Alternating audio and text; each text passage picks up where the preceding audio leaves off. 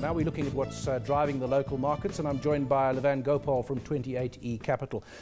Afternoon, Lavan. What's driving local markets? Well, it's what's driving international markets at the moment. The Cyprus issue. After the weekend, we opened in deep red territory yesterday. Quite a bit of a sell-off with fear that euro markets and the rest of the world would dip on the Cyprus news. A few points that we must consider. Cyprus has been tax haven for some time. Whilst it is a part of the Eurozone, it has favorable tax legislation, and it's also got fairly loose exchange controls, highly unregulated. It's attracted quite a bit of hot money, a lot of mafia money, some of the illicit or illegal casino type funds.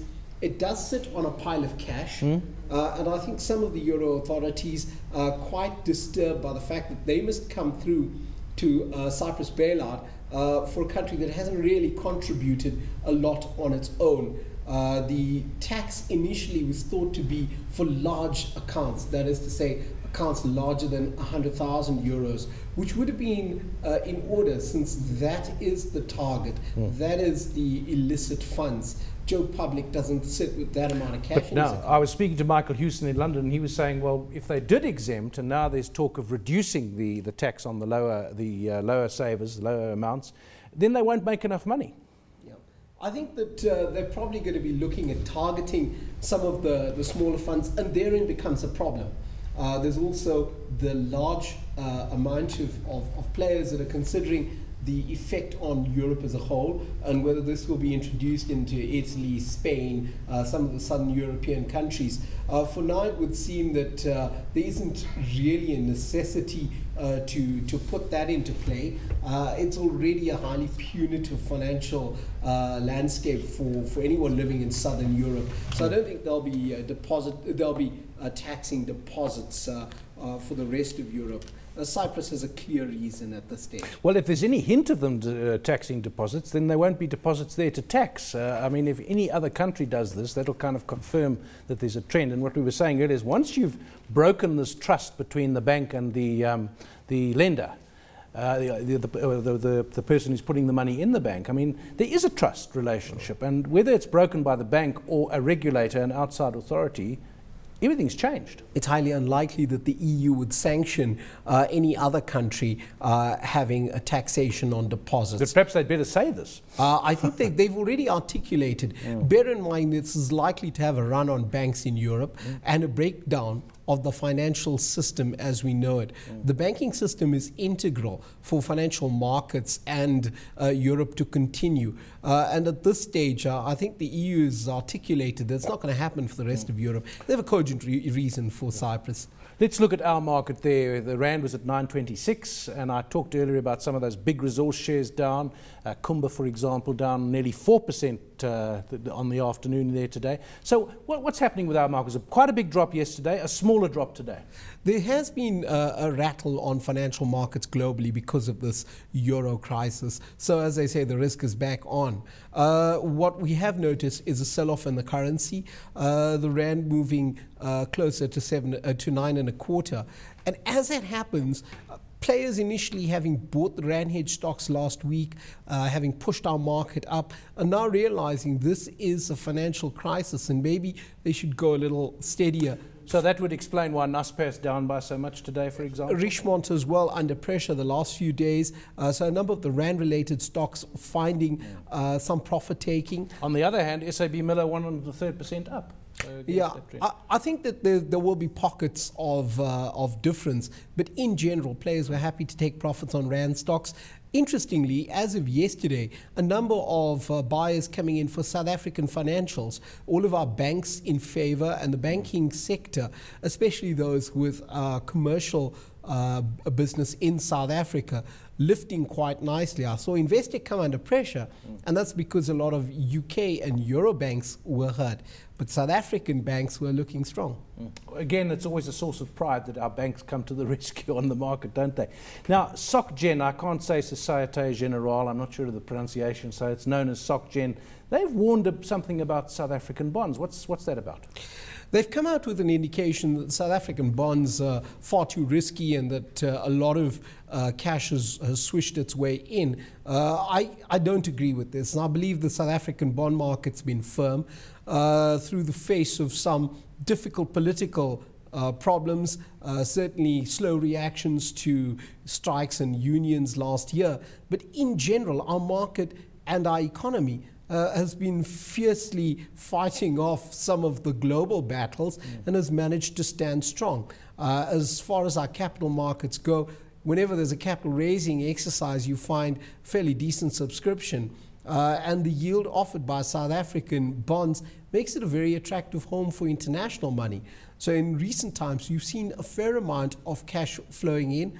There is, of course, a very nice interest rate carry, so a lot of US Euro funds coming through to South Africa. And I think they may be talking their book. This comes around the climate of the interest rate discussions at the Reserve Bank. In my opinion, they're likely to go flat.